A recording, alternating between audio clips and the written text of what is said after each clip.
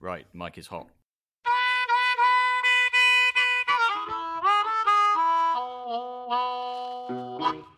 Hello, and welcome to episode 2 of series 4 of the Guns on Pegs podcast. My name is George Brown, and I am the editor at Guns on Pegs. I'm joined, as usual, by the managing director of Guns on Pegs, Chris Horn. Chris, how's it going? Still no baby? No, very, very good, George.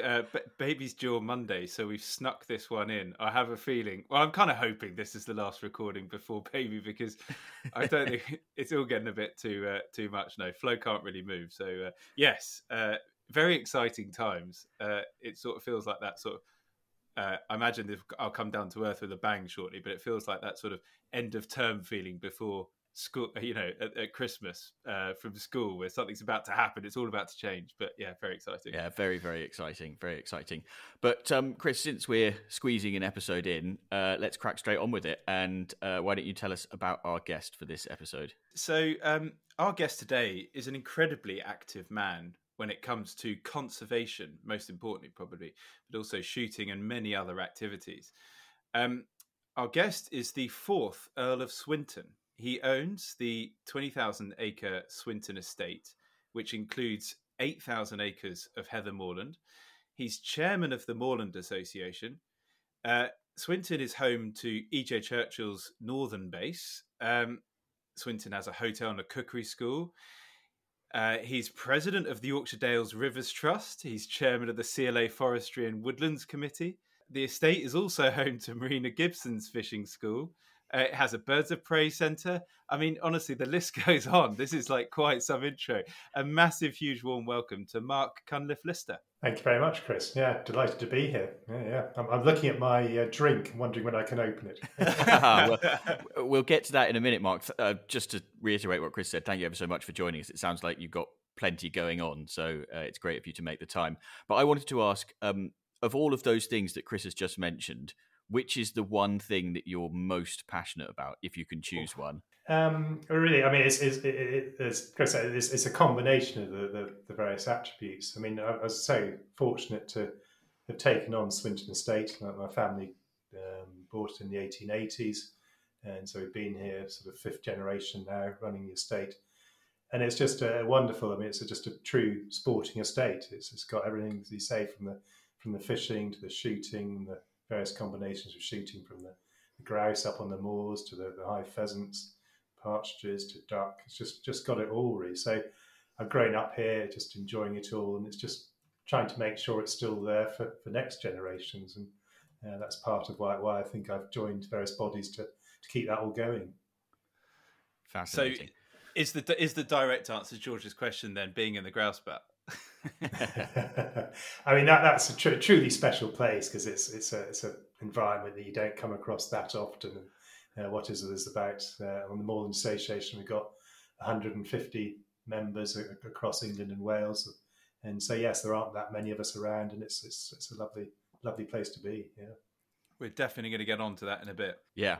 But I can tell, Mark, that you're itching to get into your drink. So why don't you tell us what's that you're drinking? So I've got a bottle of Theakston's XB here, brewed in Massam. We're very fortunate in Massam to have 2 breweries. So I must mention the other one, which is Black Sheep Brewery. But I have to admit, I do have a slight personal favourite towards Theakston's.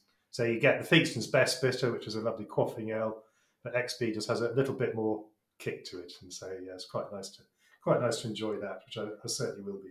Is Theakston's your preference over the 2 breweries, or can you not say? It'd be difficult, yes. I'm not normally allowed to say in the media, but I do have to say Theakston's does come slightly above Black Sheep for me. So. I had a Black Sheep on one of our episodes a while back, actually. Yeah. So it did get a mention. I think Swinton got mentioned during that, but yeah, very good choice. George, what are you on?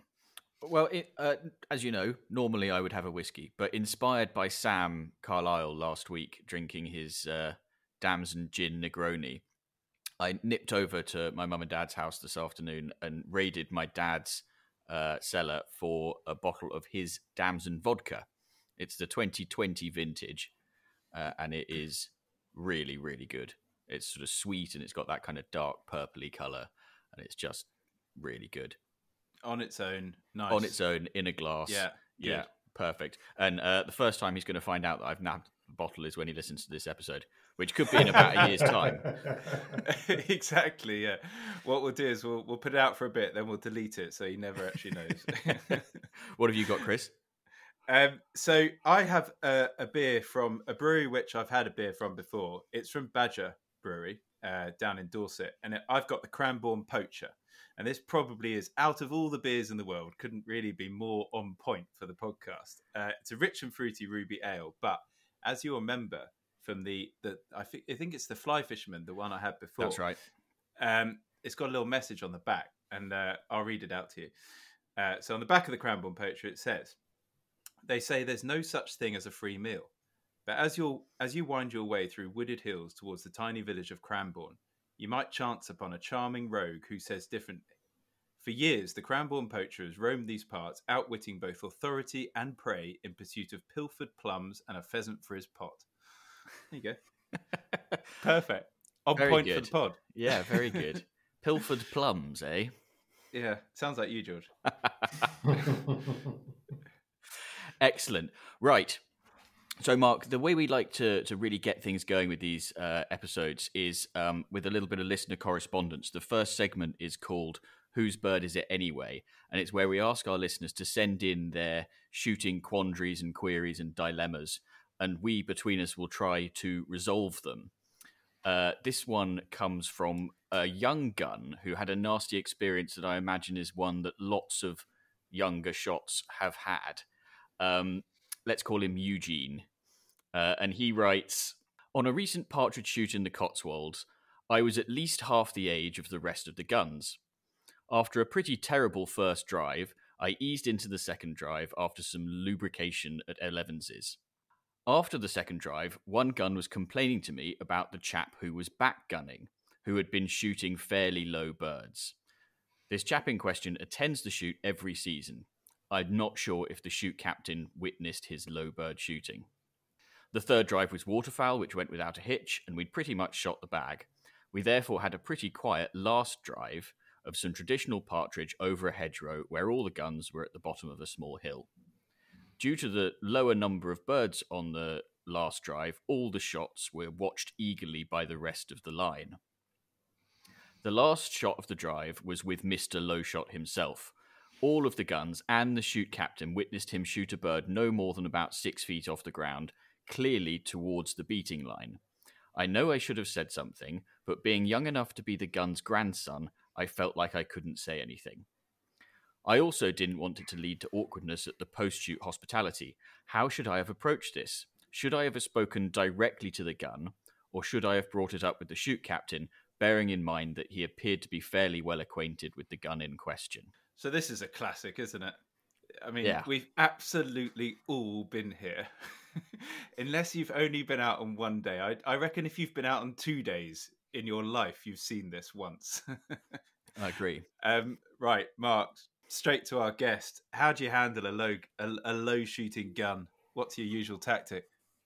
Yeah, well, you've got a couple of things here. You say, yeah, it's sympathies with the poor young gun who's out there sort of trying to enjoy the company of everyone else. So, yeah, I'd have thought the best idea is that if anybody's ever uncomfortable in the shoot, as you say, songs that should be identified at the beginning of the day, as we do on ours, who you come and speak to, if you've got any problems. So you just go and speak to them, say, to going directly to the gun themselves and say you think they're out of order would be quite harsh. But it's difficult. I mean, yeah, you get people who take low birds. I mean, so you can take safe low birds. A low bird, just taking a low bird doesn't mean you're unsafe. But clearly, if you're, as on that last drive, they're pointing the gun in the wrong direction, then that's clearly out of order.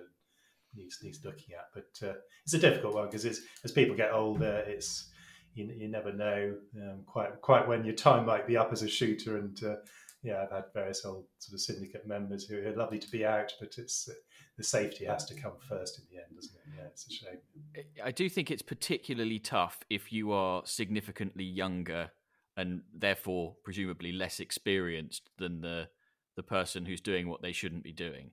I think probably lots of young guns have maybe shot at the odd bird that maybe they shouldn't have done, getting overexcited.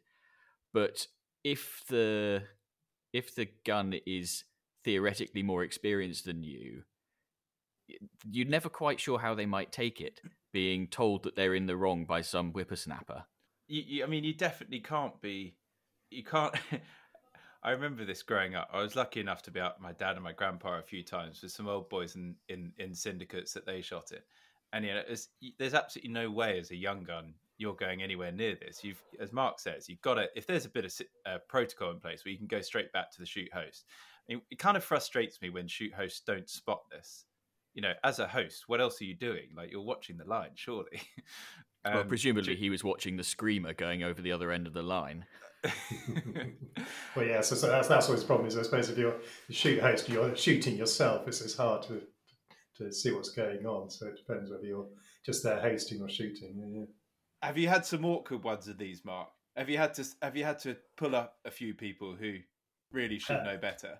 Well, yeah, probably one of the most awkward is my uncle himself. As I say, it's kind of knowing when someone's time has come, and he was doing. Well, he was back gunning, and really, it's just that the team was saying that this is just out of order. He's just can't get the gun high enough, and it's just so. Yeah, it is always a difficult one, and but you, at the end of the day, you have to say something, because if an accident happens and you didn't say anything, then it's kind of you're going to always regret that. Yeah. I think if you are a young shot and you're listening to this, please don't worry. I think that not saying something is much worse. I mean, can you imagine if you didn't say something and something did happen? That'd be quite difficult to live with. Very good point. Yeah, really good point. And yeah, I think, like you say, it's much better to go to the shoot captain than to try and bring it up personally, because it's a very different experience having the shoot captain come up to you and say, might want to just think about taking some of the slightly better birds that I'm showing you today, rather than you bowling up as a youngster going, God, that was a bit low, wasn't it? And I've got another bit of advice, actually. Don't ever frame it as your opinion. Just say that the person who taught me to shoot told me I should never shoot birds that low. And then it's either your dad or whoever, whatever instructor and stuff. So you then don't look like it's your opinion. But I mean, it's a lot more common than you might suppose, isn't it? Yeah, and to be honest, I mean, we obviously get it more on the grouse, where it's not a low bird, because obviously all the grouse are going to be low, but it's just that dangerous shot. And there's been quite a lot of work done. I mean, now I remember the days you go out shooting grouse, and there were no safety sticks or anything, so you wouldn't be given any guide as to what was a safe or an unsafe shot, and you'd somehow be expected to know. But now, luckily, most of the things, you've got proper safety measures in place, and it's a lot clearer as what is an unsafe or a safe shot. So hopefully that you shouldn't be left in that doubt, and you can be clear to somebody that was an unsafe shot. That is a nerve-wracking situation. I've never shot grouse without butt sticks, but the idea of being around someone who's swinging through the line, there are no sticks, that fills me with horror. I mean, I'd miss everything. I'd just be looking right or left the whole time rather than where they were coming from. No, but I mean, that was it. I mean, you go back a couple of decades, and that was how it all was. So it's so amazing how perhaps there weren't more accidents in those days, but everyone kind of knew what was a safe and an unsafe shot. I kind of think that everybody, when they're learning to shoot, should have a father's advice tattooed on their forearm, just so that they can, if they're ever unsure, they can just look at it. Oh yeah, swing not across the line. Exactly. Yeah. Well, look, I hope we've given some good feedback for Eugene, as you've called him here, George. I feel for him. Definitely been there. I'm sure we've all been there. But yeah, shoot host straight away, quietly, as discreetly as you can, and then the shoot host job is to do exactly what shoot host should be doing. At what point do you think the shoot host kicks them off the shoot? Depends how low it was, there and then, theatrically. Yeah, that is a tough one. Yeah.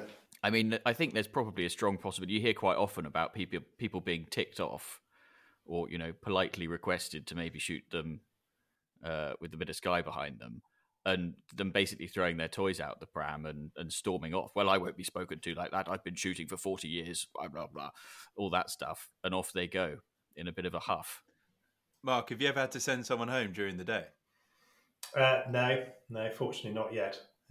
But yes, there's been a few yellow cards. That's the sort of system I use. I haven't got the red card out yet, but yeah. Very good. Right, so Chris, have you got an unpopular opinion for us? I do indeed, George. So this unpopular opinion comes from Nicholas, and I've named him this week because I never get to name them. So he writes, I don't think there's a proper shooting man out there who relishes high birds. Short and simple. It's certainly an interesting one. I think there's a couple of definitions we need to get straight first. I agree with you, and I'm going to guess that, well, we've got to define proper shooting man, and then we've got to talk about high birds. Exactly. Right. I don't think there's a proper shooting man out there who relishes high birds. Mark, is there anything that springs to mind straight away in that comment? I mean, yes, you're always going to feel daunted by them. Yes, I'm slightly struggling with the concept. Yes, I mean, and when you get a high bird, there's nothing like the buzz and the remembering you call it that your bathtub bird, or isn't it? Yeah, you sit there thinking, I remember that one. So gosh, no, I relish the challenge. I think sometimes, yes, we all go on about high birds too much, and obviously, clearly, the sort of weaning factor and things like that comes into it. But in terms of relishing it, yes, no, I'm sure you'd be looking forward to the challenge. So this is it. So he's saying, I don't think there's a proper shooting man who relishes high birds. What he's saying is actually, if you're a proper shooting man, you shouldn't be out doing high birds. But what do you think he's getting at here, George? My suspicion is that there's maybe a hint that he thinks that high bird shooting is really a kind of showing off exercise. I shot one that was 65 yards away. You know,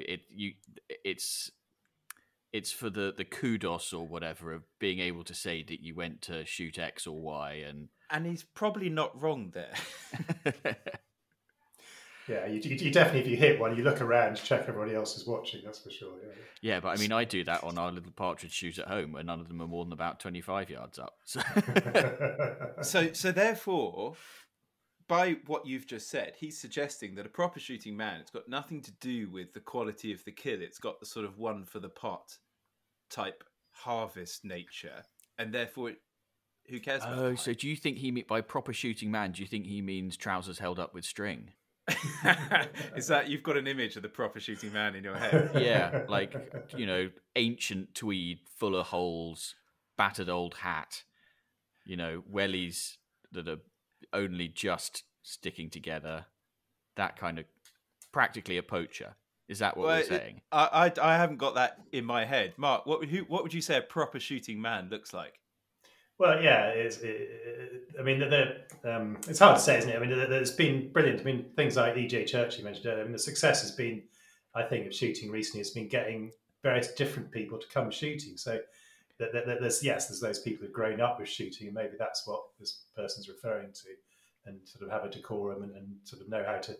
But it's great. You see all sorts of people enjoying shooting, whether they're first time or something like that, and they're there for every reason. I think possibly the high bird does get too much prominence, and that this is supposed to be the ultimate, whereas you can have a great challenge on anything, be it a sort of curling bird or just something coming dashing through quickly, or so it doesn't have to be a high bird. And obviously, as I say, the wounding side does at times gets a bit problematic. But I think anybody who's out there enjoying any aspect of shooting is a proper shooting person to me. Well, that's it. Yeah, I'm with you, because I kind of think, right, I relish a high bird. It's not the be all and end all, and I hate wounding them. I absolutely, is nothing worse than wounding a bird, right? A nice clean kill. And obviously, if that bird is really high and it's a nice clean kill, then it doesn't get any better, in my opinion.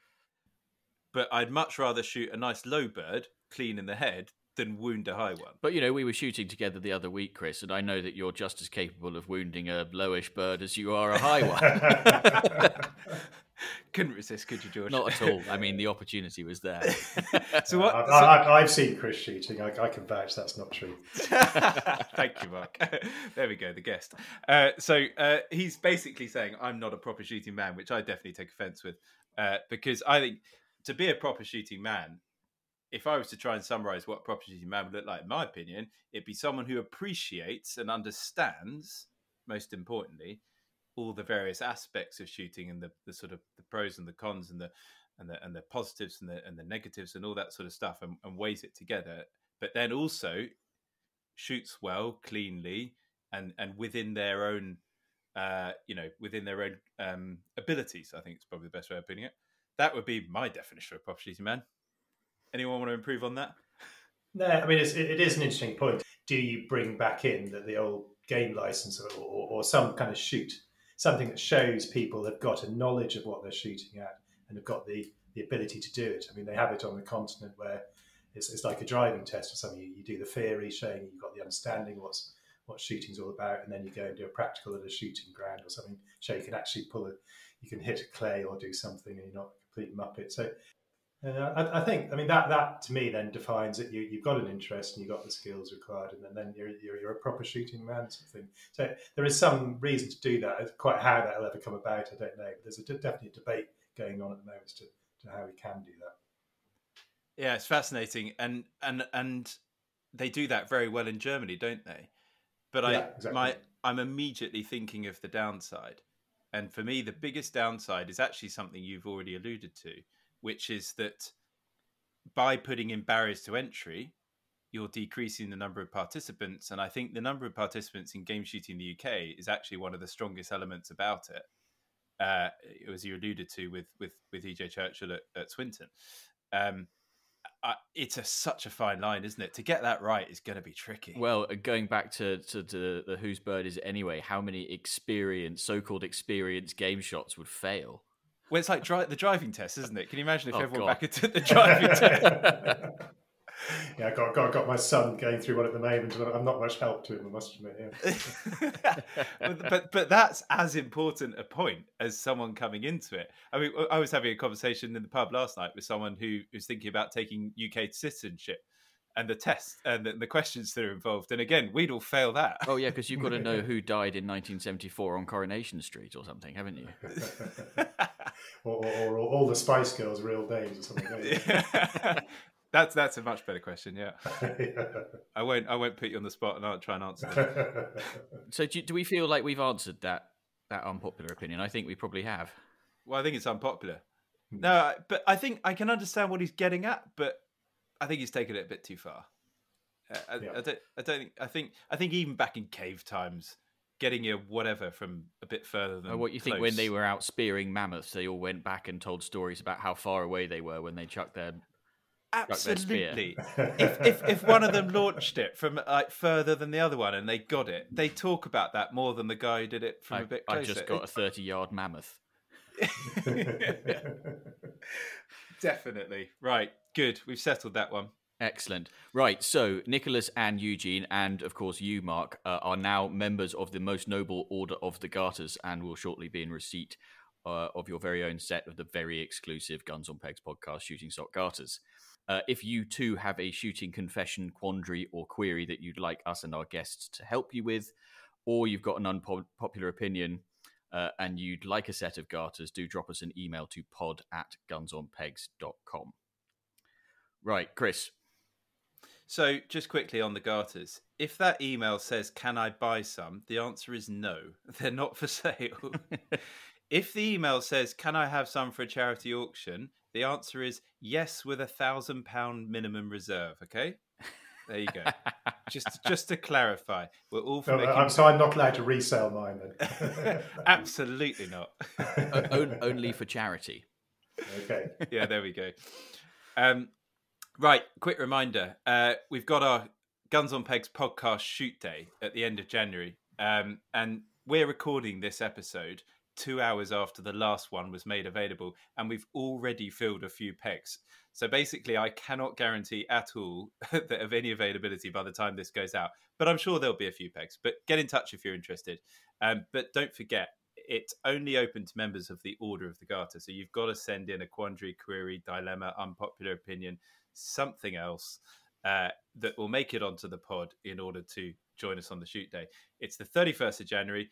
Bag is totally unknown. It's walk one, stand one. There's 20 guns. It's at Stockton, run by Barney Stratton. It's going to be awesome fun. We're staying over the night before. A real good laugh. I genuinely cannot wait. And George, remind me of the price? I think we said £350, didn't we? I think it's £350. I think. It's a good deal, whatever it is. Yeah, I mean, yeah. So that includes dinner the night before, a few drinks, and And you're shooting. some And less or fewer birds. oh, and I haven't told you, Wild and Game, you know, the awesome pasties, Oh yeah, the game pies and everything. They're bringing on a whole big spread for the day as well. oh, amazing. And I'm fairly certain there's some drink turning up from someone for the night before or after. I can't. There's quite a lot of people chipping into this, by the way. It's becoming a thing. Excellent. I like to hear that. Yeah, good. Right. So, Mark, I always think it's nice to get a feel for our guests' kind of shooting hinterland, their shooting history. So I was wondering if you can tell us what was the first game bird you ever shot? Can you remember where you were and all that kind of stuff? Yeah, no, absolutely. Yeah, sure, everyone can remember the first one. So for me, it was I'd taken out by my father to go along by the river to go and shoot a duck. So I had the old family bolt action 410. Which I can never understand why, as a kid, you're given this gun that hardly hits anything and takes forever to load. Anyway, so I had it already, and he'd given me a little bit of a lecture. He said, "Right, we're going to go out and shoot the duck off the river." And he said, "Make sure you shoot the drake, not the duck, because hopefully the duck can have the eggs and don't leave her be." So anyway, we went out, and sure enough, two duck got up, and it was pretty obvious which was the duck and which was the drake. I fired, and the duck fell down. So I wasn't then sure whether to own up to the fact I was aiming at the drake, but was so far behind it I'd hit the duck, or whether to just to keep quiet and to take the acknowledgement that I'd actually shot something. So I can't quite remember what I did decide at the time. That was my very first bird I shot. So I could my on my first ever shoot day, it wasn't my first bird, because my first bird was actually a hen pheasant. But on the next drive, exactly the same thing happened to me. 4 duck came over. I was aiming at the one at the front, the one at the back dropped. and Dad was like, great shot," and obviously you just don't know what to say, because it was exactly not what you were hoping for. I'm glad it sticks so fondly in your memory and you can reel it off instantly. That's always a good sign, isn't it? Yeah, and so first grouse is always one to remember. Go on. So yeah. Well, that was just up on one of the drives at Swinton, so I remember exactly which drive it was. So yeah, it was great. Yeah. So there's so much going on at Swinton. You must be an absolute dab hand in most forms of shooting. I've alluded to it already, but which is your favourite? To be honest, I really hark back to the days when we used to do something called the walking days. So it was in October half term. So you'd have the guys in the syndicate, and then us as the young kids on the block would come back from school, and half term we'd all cruise up to Swinton, and you basically go out and you join the beating line and just walk up the moor edge. So you never knew what was going to get up in front of you, anything from a grouse, partridge, a pheasant, a rabbit. I mean, how we never had an accident, I don't know. Dogs running everywhere, but we managed to keep ourselves pretty much in a line. And then the guys would be either in a line of butts or behind a wall somewhere. And it was just magical. And then you'd perhaps go for a duck fight in the evening, and all meet up in the pub or for a meal at the end of the day. It was just brilliant. Yeah. Proper species day. Yeah. Yeah, I'm with you on that, actually. But then again, I say this about every form of shooting. You can't really you think about one, you can't really beat it. No, they all have their highlights, and yeah. So it sounds to me like during lockdown you could have actually done that. Then is that what you went out and did half the time? Yeah, no, we did some walked around. Yeah. So there was plenty of pheasants out there, weren't there? They still needed given November and January were all shut down. So it was taking the kids out, having a bit of fun. Yeah. One of the things that struck me when Chris was reeling off all the different things that go on at Swinton, then it must be a huge operation.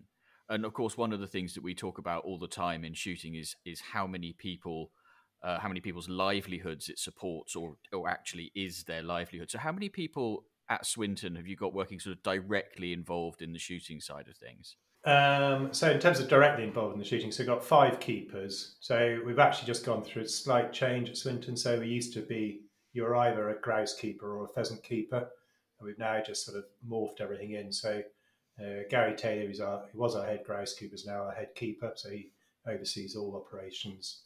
I know other estates have done it I know Chris Blundell's done it, and other ones around here, and I'm sure other shoots have done it. And it just helps to have someone overseeing the whole lot, and then you can use the keepers sort of where they're needed. So that's the direct keepers for the employed. We have somebody else, sort of part-time helper, and then as and when jobs are required. So obviously up on the moor, when it's burning time through the winter, if there's particular days when it's looking great, we'll get extras to come and help, and those quite often will be keepers' wives or other friends. And then, they'll also appear for shoot days, picking up or flanking and beating.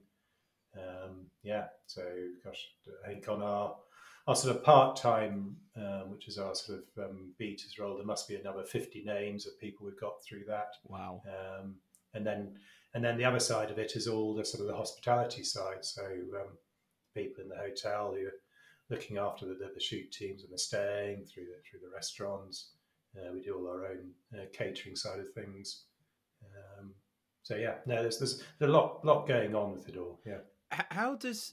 So given how many people are involved in the estate, and obviously how well known the estate is in the local area, presumably the village, it's not really a village, is it? It's more of a town village, isn't it? Yeah, Massam likes to call itself a town. It has a town hall, so I presume that must make it a town. I don't know. But presumably the town would therefore be quite pro-shooting, would you say, because of all the influence it might have?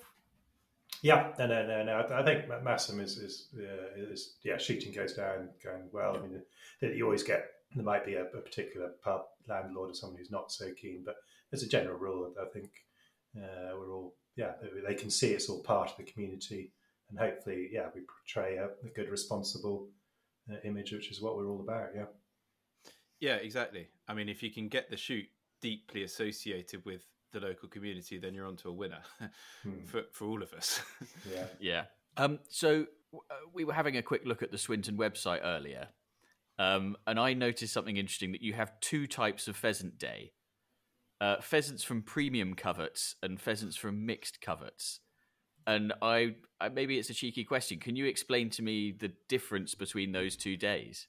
Yeah. So the premium covers. So I mean, we've split up the shoot on Swinton into 3 different shoots. So we have the home shoot, which we run, and then the premium covers will be sort of further up the valley towards the moor, and then mixed covers will be sort of some other drives that sort of more around the parkland setting and things like that.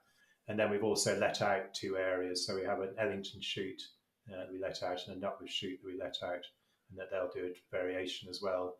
Ellington shoot does quite a lot of partridge days and pheasant days, and then Nutwood shoot is a sort of just a bit more of a mixed shoot. So, I mean, that's the other thing about Swinton. You've got a large variety of landscapes and valleys and various things. So, so we try. I mean, I know things like Whitfield who have their grading of sort of extreme and all those type of things. So it's just to try and give teams, if they want, like we were talking earlier, if you want the high bird challenge, it's there. But if that's not your bag, then there's something a bit different to have a go at. Yeah, no, that makes sense. And on a size and estate you've got, absolutely. Yeah, why wouldn't you offer a bit of variation? So I've always wondered, and I've not asked this on a pod before, but if you own a shoot, are you actually able to enjoy shooting on your own patch, or do you spend the whole day worrying about how the birds are flying and that kind of thing? How's it work for you? I mean, I always find grouse days slightly more stressful than pheasant days, to be honest. Grouse is just much more unpredictability. You just never quite know what's going to happen, where the bird's going to go. So generally, I find those days a bit more stressful, sort of hosting, trying to sort out. Shooting myself, hopefully, once you're actually shooting, you get into it and you just forget about everything else and enjoy it for what it is. So that side of it is, I think I can relax enough and enjoy that side. Do you do keep a few days back for the family and that kind of thing? Do you? I have syndicate day. I have a syndicate on the grouse and on the pheasant, and I keep an estate gun for that. And so then we have sort of the Boxing Day, sort of got a family are out and things. So I tried. I've got 2 boys, 17 and 13-year-old, and a daughter who's 19. Daughter's not really taken to it, but 2 boys who get out when I can. Yeah. And talking of grouse, actually, I mean, presumably this year, obviously, you've got 2 hats on here: Grouse Moor and Moorland Association chairman. But this year was described by many as one of the worst year ever for grouse numbers. Can you explain for our listeners' benefit maybe some of the nuances of that? What caused it, and how we sort of ended up where we are? Yeah. I'll live through the lows. Sorry. We've had. That's all right. So we've had quite a bad bout of heather beetle. That seems to have gone through different regions at different times, but over the last sort of 3 years, that seems to have swept through pretty badly.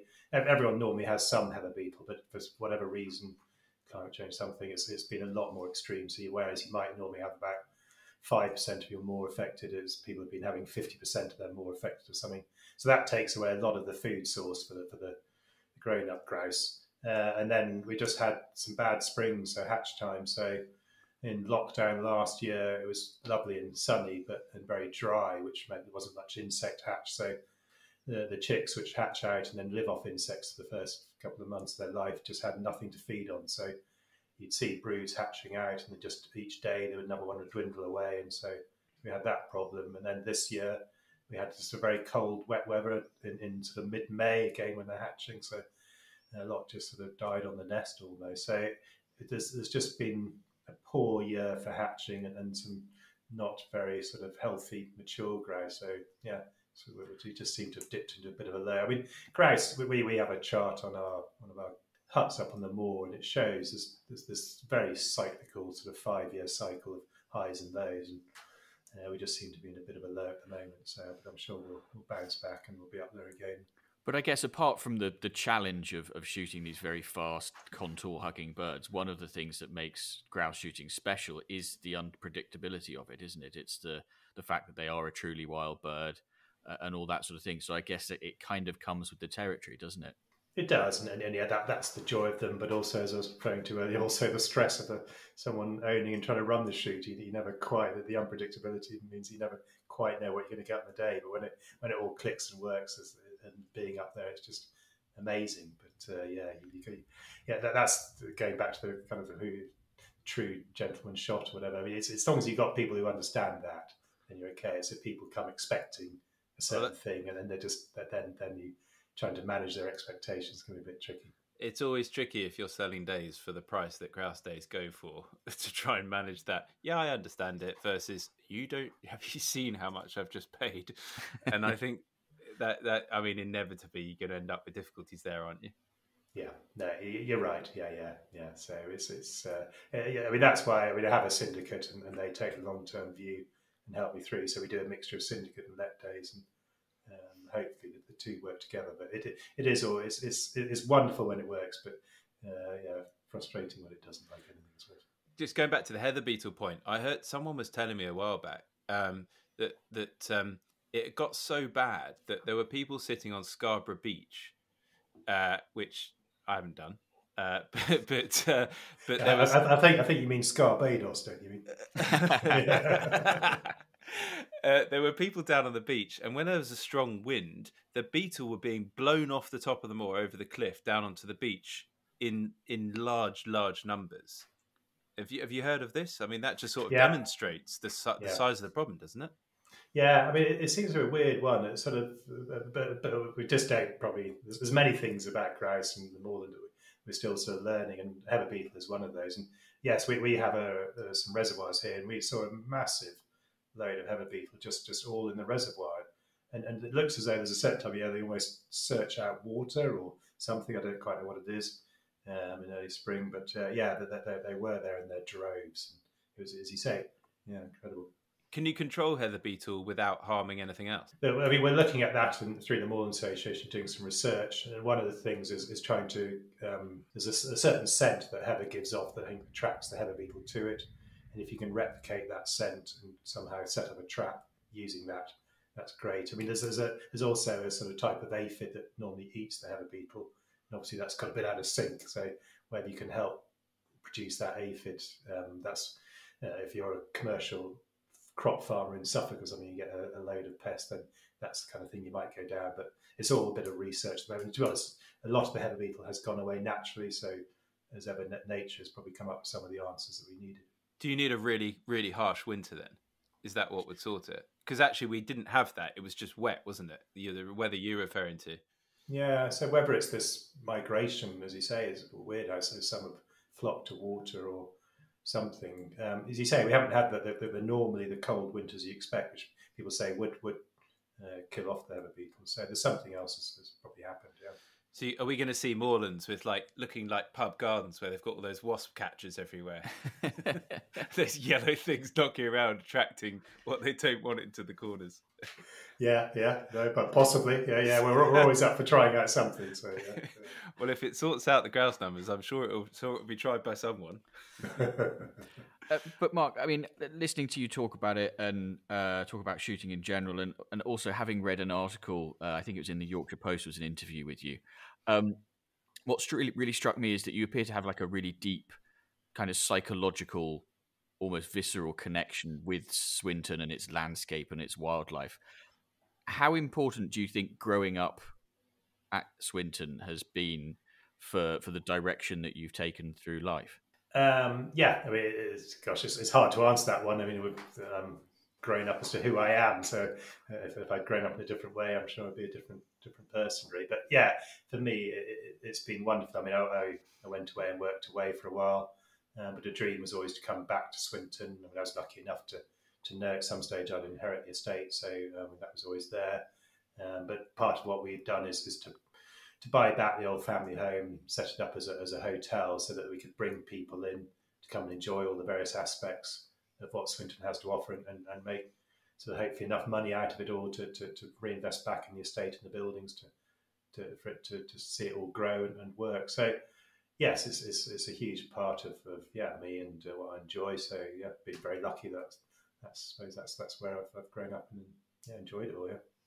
You're sort of a custodian for the next generation, in a sense, then of everything that the estate does and manages and so on.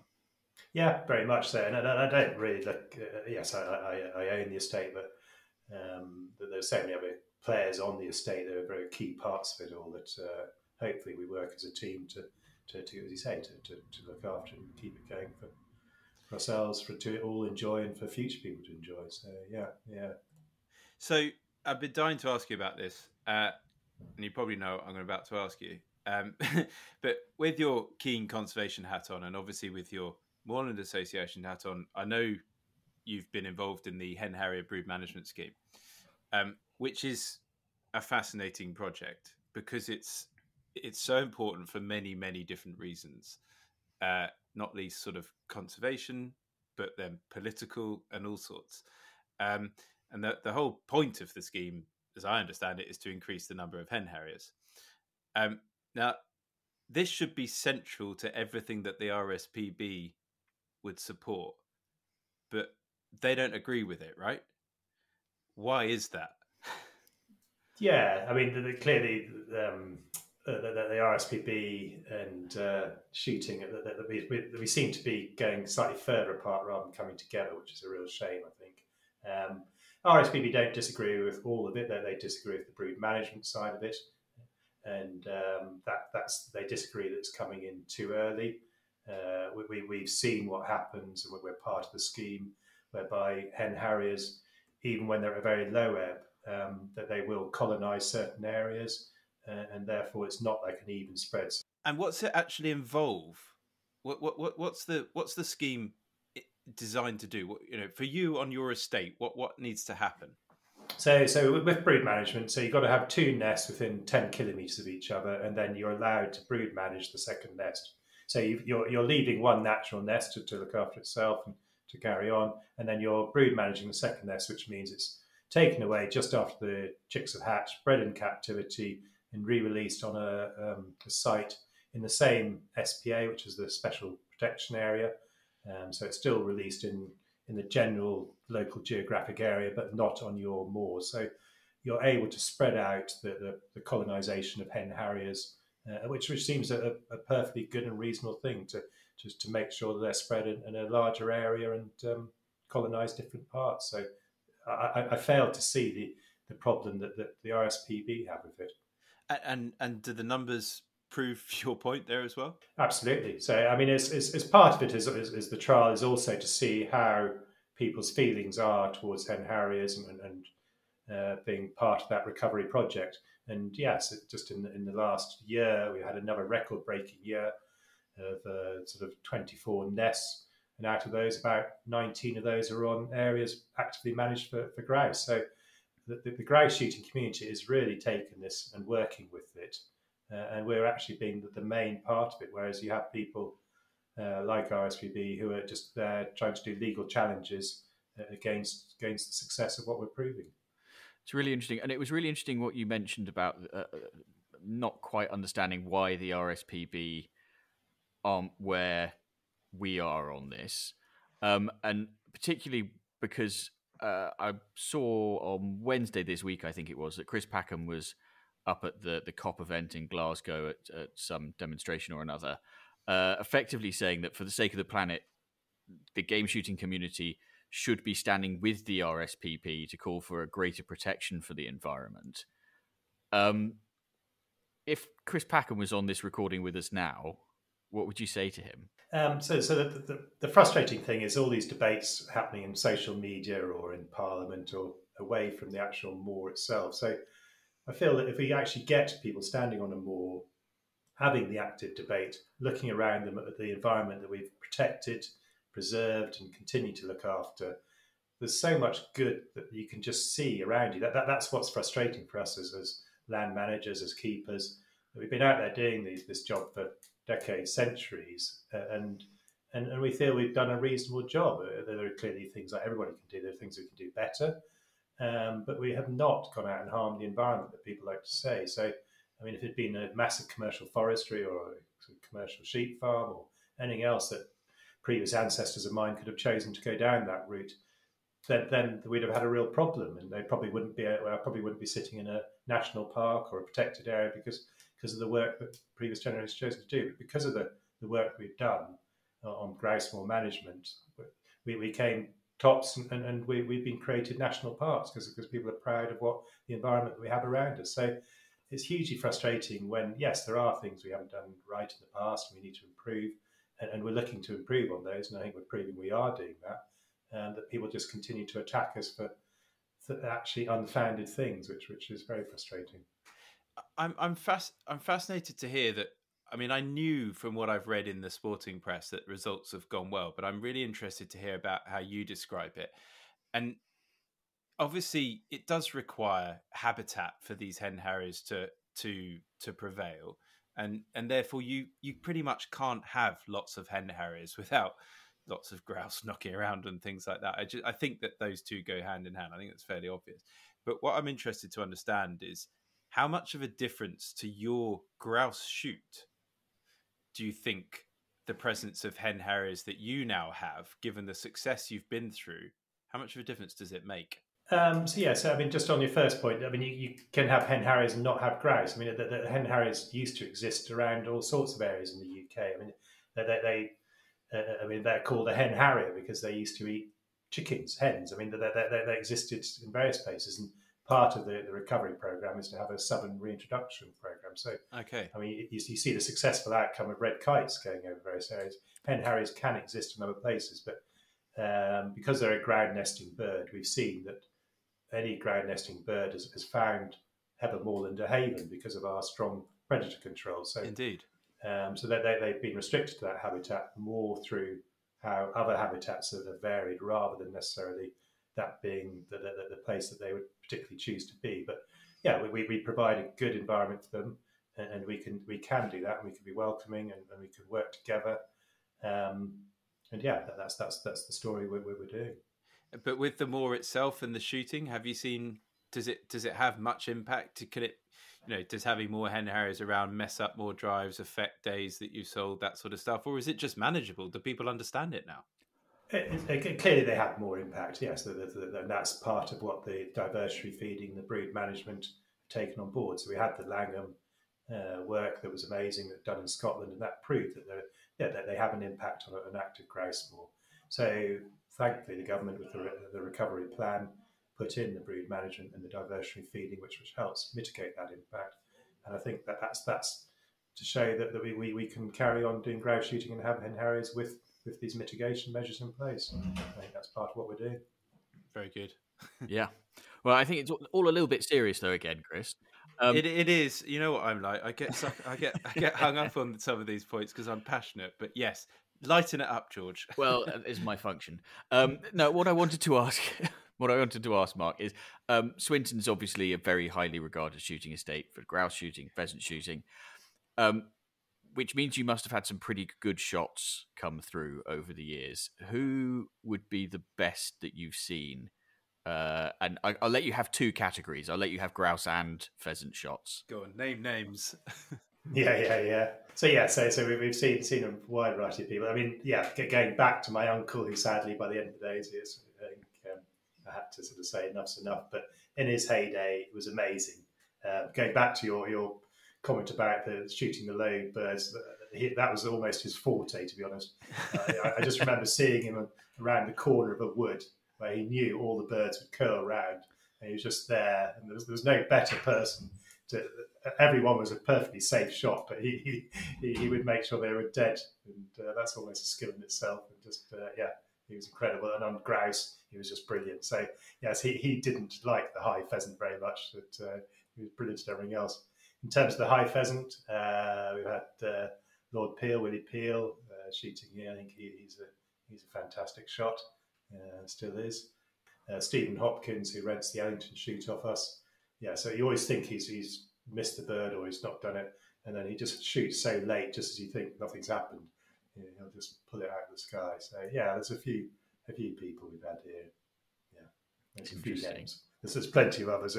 I'm sure feel very offended that I missed them off. You'll get some messages later on. Very good. So at the end of these podcasts, Mark, we have this section called Desert Island Shooting, for those that haven't listened to this before.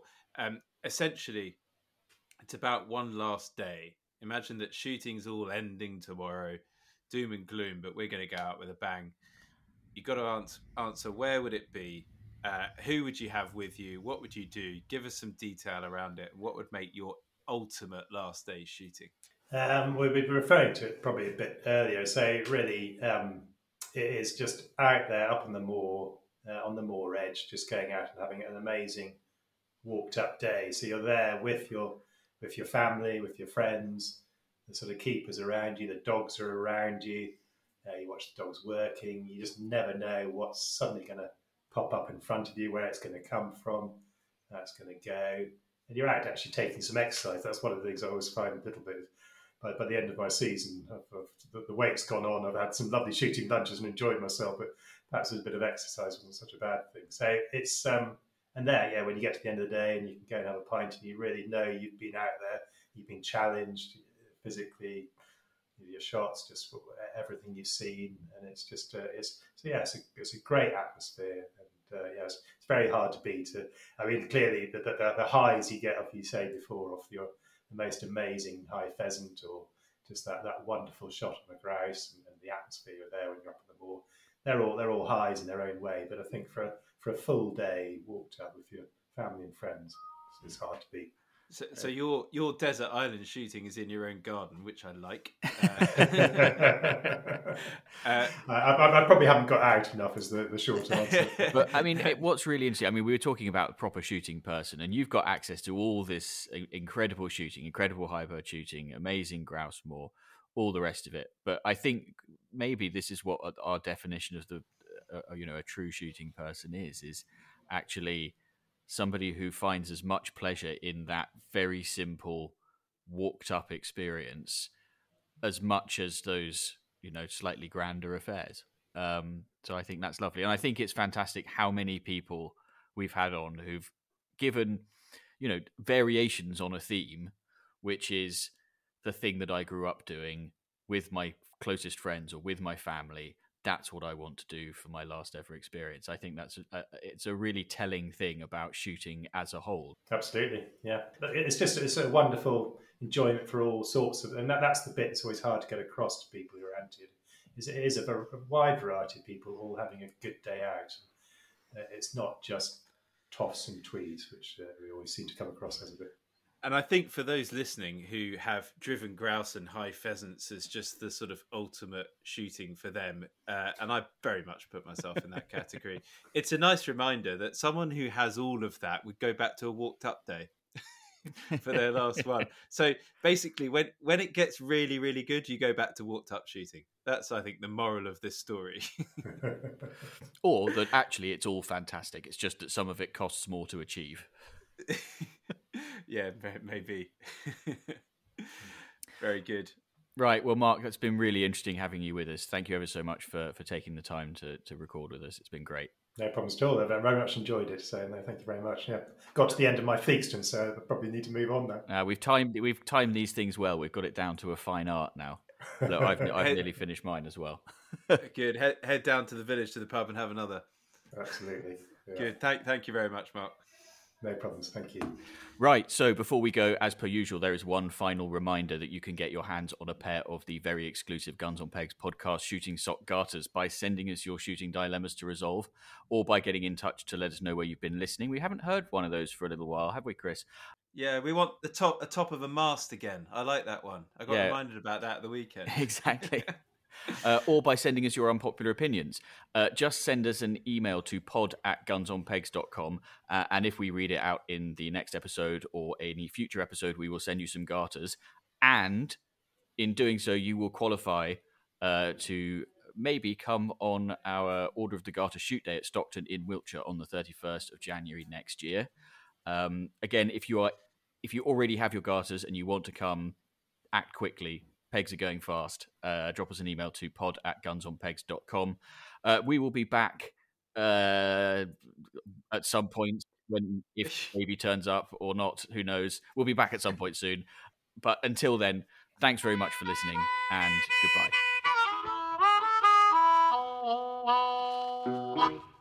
Having a baby is nowhere near as easy as they made you think at school. No.